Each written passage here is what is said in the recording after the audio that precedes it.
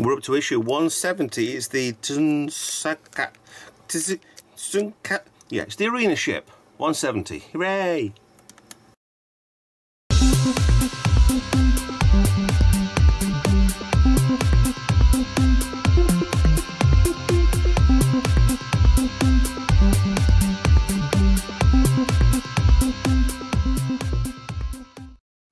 Hi guys, Retro Trek Ralph here with another Star Trek, the official Starships collection model and magazine review from Eaglemoss.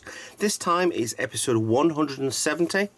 It's the, and this will be the last time I'll pronounce this, is it the Tsunkatse Arena ship?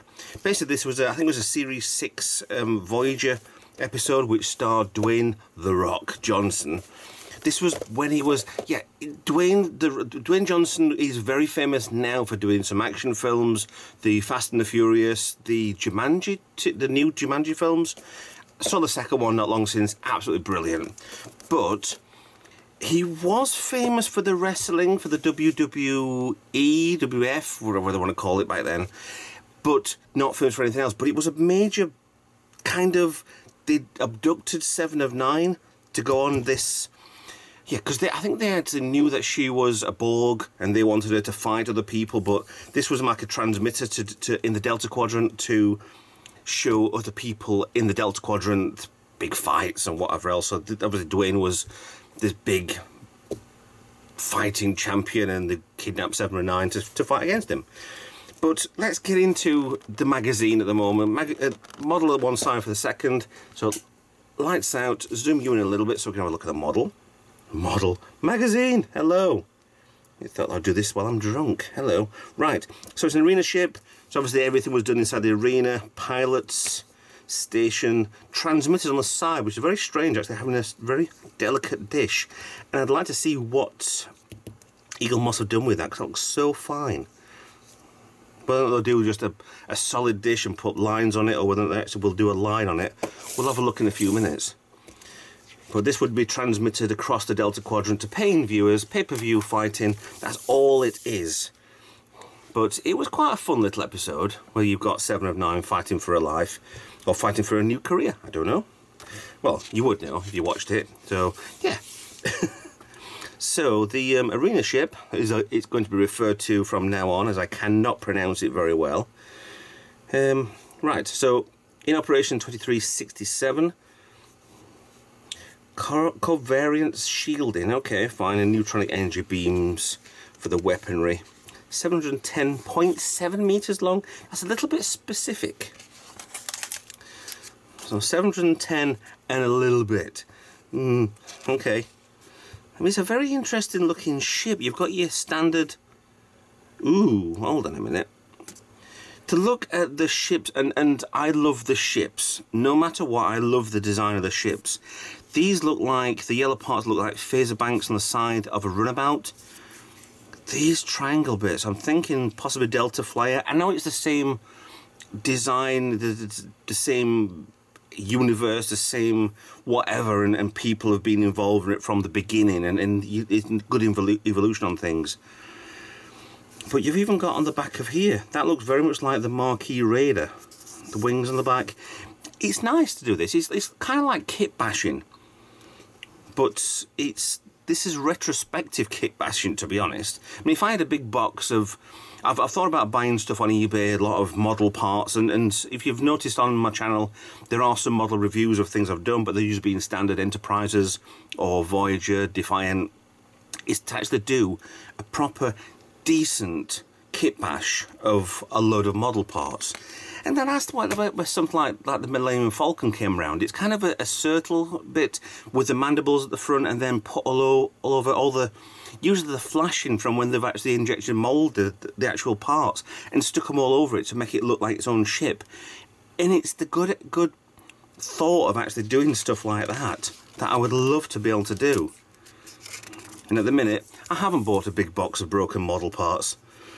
Ah, that's like a newer phaser bank, but they'll use that for a thruster, which is great, which is fine. You can do these sort of things. Voyager being attacked, and Jeffrey Combs playing yet another part. Jeffrey Combs is all over Star Trek. He is like a rash. Apart from the original series, and I'm not sure if he was in Next Generation. He's been in definitely DS9 and Voyager and Enterprise. I'm not sure he's been in Discovery or Picard. I don't think I've seen him in Picard yet. But I don't know whether he was in Next Generation or not. It'd be nice to know that he was. Okay, right. Neutronic energy emitter on the back of here. Looks like, I'd say, I would have said that would be a bridge, but no, main bridge over here. Neutronic energy emitters as well. So it just basically, there's a lot of weaponry on board. Warp exhaust, that's what those big parts on the back where they look like newer phaser banks, but they're not. It's a very interesting ship.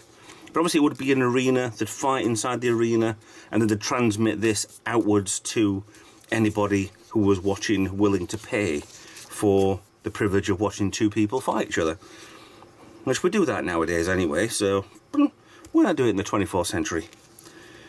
So the rest of this, I'll look at it. Like, if you know the channel, if you're new to the channel, please like, subscribe, usual. But I do love the design part of these and the actual concept. I mean, this could have been anything. It could have been something inside here, center part. There's obviously something going on here. Either it's a big ship and this will have been the arena in the middle, or it's a smaller ship and these are like a shuttlecraft. But yeah, Sternbach did quite a few little designs on what they need to do and then amalgamated quite a lot of things into the arena ship. Very nice. Very, very good indeed. And there he is. There's the Rock. Not really the Rock nowadays, but it's kind of got that weird pose that he does. It's his trademark pose. It's fine. We're all used to him by now. He's quite funny. It's kind of, with my generation, it was kind of the Stallone and the Schwarzenegger. Nowadays, it's yeah, big, muscly bloke. And he's quite funny, to be honest. I do like a lot of his films. He is quite weird. I'm not sure Tooth Fairy was a very good film, but to see him in that role, did play quite well, I suppose. You know, Jerry Ryan there, having a off-camera moment there with him. But yeah, there's a lot of recurring characters.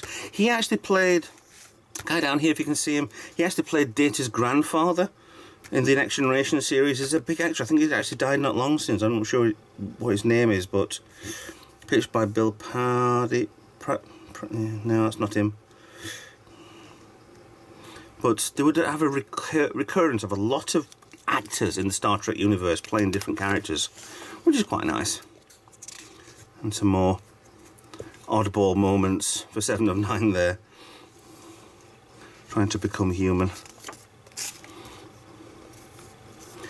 It does look, actually, you'd look at this section here, it looks like you've got this like a station, and this section here would dock onto it.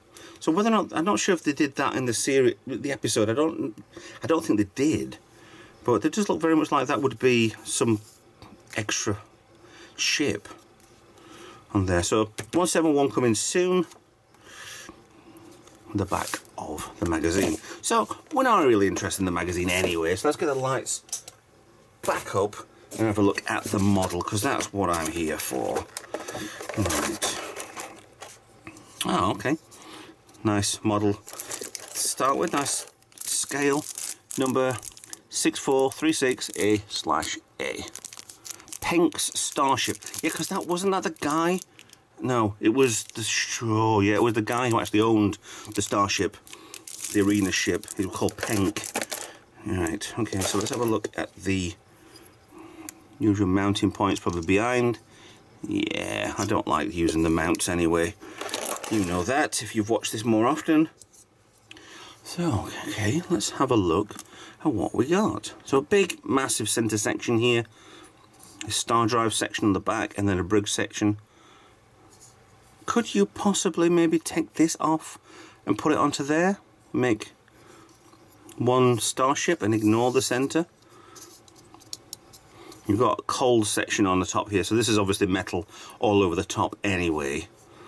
Deflector dishes, right, so this is what they're doing with the deflector dishes, is they've Left it out of focus, there you go. It's a solid piece. You couldn't do the mesh what they wanted to, I'm sure they couldn't. It looks kind of goodish. The inside's got a good mesh, the outside absolutely diabolical, but what can you do? You've got small parts that would break very easily, so you couldn't do anything. It's like a mesh. It would be so fine, be finer than a spider's web to do that. So let me get you a little closer. Let's get some detail work on this. So from the front, that's the front. No, that's the front. Let's have a look at what you've got. It's lovely blue metallic.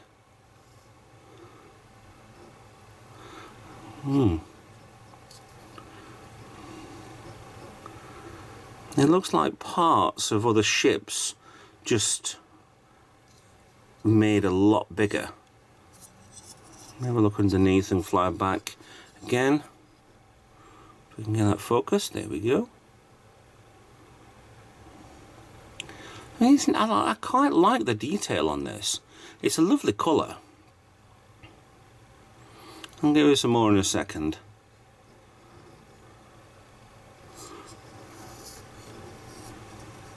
See the banks there look like they've... they don't look good paint dabs, to be honest, Eaglemoss. And there's a bad seam line there. Look at that massive gap in the middle there. I mean, to be honest, me looking that, it's not that big. But it just looked that big. Oh well, let's brush past that a minute. That's the arena in the middle,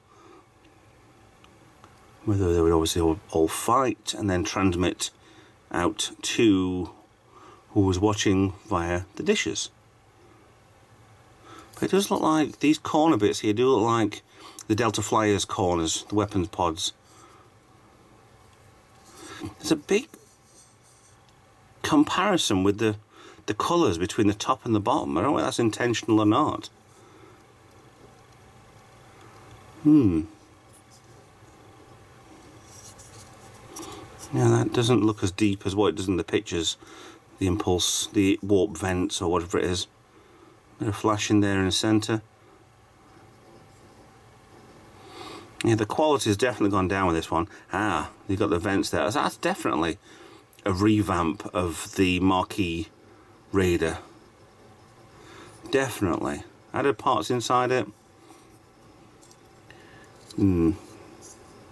Which is fine. It's part of that generation.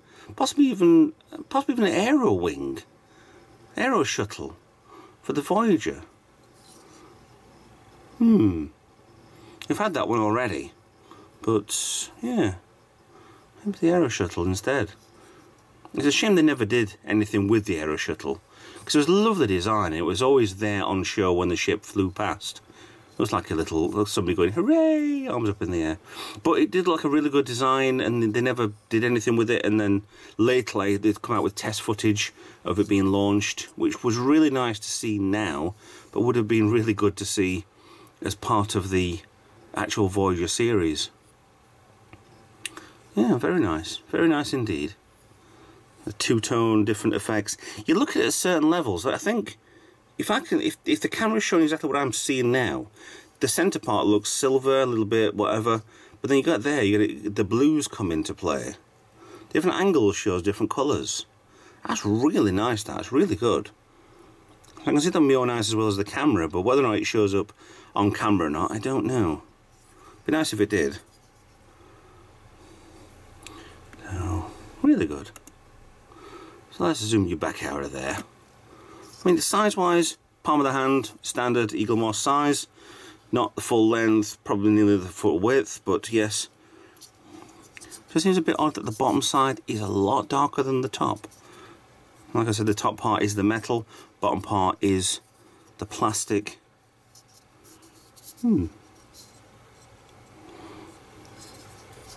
Quite nice. Do quite like that. I do actually, looking at the magazine, these weren't straight across from each other. One was there, I think there, and maybe back here or round here. Let me just get the magazine back. There. Yeah, it's coming out of that corner there. So yeah, it is. But it is an interesting ship. It is a ship. And Voyager had a lot of new starships that were, because we were always in the Delta Quadrant anyway, that you never saw over here in the Alpha Quadrant. But yeah, that's quite a nice ship, that. So yeah, quite good. Quite like that one. 170. Who would have thought this when we first started? 170. So anyway, thank you very much for watching. Please like, subscribe, follow me on social media, consider being a Patreon, and I'll see you all in another video. Bye for now.